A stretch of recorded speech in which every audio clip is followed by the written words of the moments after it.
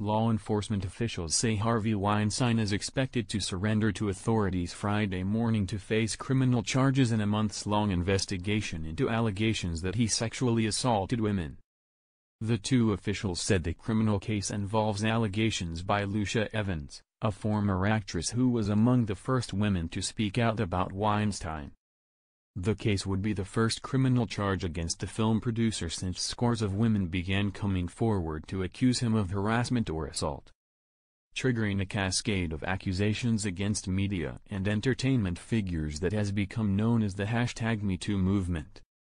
The two officials spoke to the Associated Press on condition of anonymity because they weren't authorized to discuss the investigation.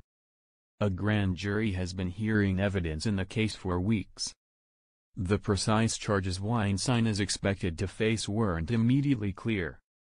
Weinstein's attorney, Benjamin Brafman, declined to comment. Weinstein has said repeatedly, through his lawyers, that he did not have non-consensual sex with anyone. Evans told The New Yorker in a story published in October that Weinstein forced her to perform oral sex during a daytime meeting at his New York office in 2004. The summer before her senior year at Middlebury College. "I said, over and over, I don't want to do this, stop, don't," she told the magazine. "I tried to get away, but maybe I didn't try hard enough. I didn't want to kick him or fight him." She didn't report the incident to police at the time, telling the New Yorker's Ronan Farrow that she blamed herself for not fighting back. "It was always my fault for not stopping him," she said. In recent months, Manhattan District Attorney Cyrus Vance has come under enormous public pressure to make a criminal case. Some women's groups, including the Hollywood activist group Time's Up, accused the Democrat of being too deferential to Weinstein and too dismissive of his accusers. In March, New York Gov. Andrew Cuomo took the extraordinary step of ordering the state's attorney general to investigate whether Vance acted properly in 2015 when he decided not to prosecute Weinstein over a previous allegation of unwanted groping made by an Italian model. Vance had insisted any decision would be based on the strength of the evidence, not on political considerations. Weinstein was fired from the company he co-founded and expelled from the organization that bestows the Academy Awards.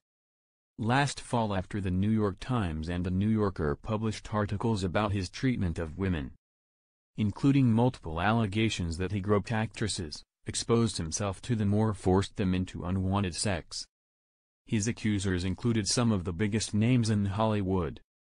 Several actresses and models accused him of criminal sexual assaults, including film actress Rose McGowan, who said Weinstein raped her in 1997 in Utah, Sopranos actress Annabella Sciorra, who said he raped her in her New York apartment in 1992, and the Norwegian actress Natasha Malta, who said he attacked her in a London hotel room in 2008. Another aspiring actress, Mimi Haley, said Weinstein forcibly performed oral sex on her in his New York apartment in 2006. New York City police detectives said in early November that they were investigating allegations by another accuser, Boardwalk Empire actress Paz de la Huerta, who told police in October that Weinstein raped her twice in 2010. It's not clear whether Weinstein will face additional charges involving other women.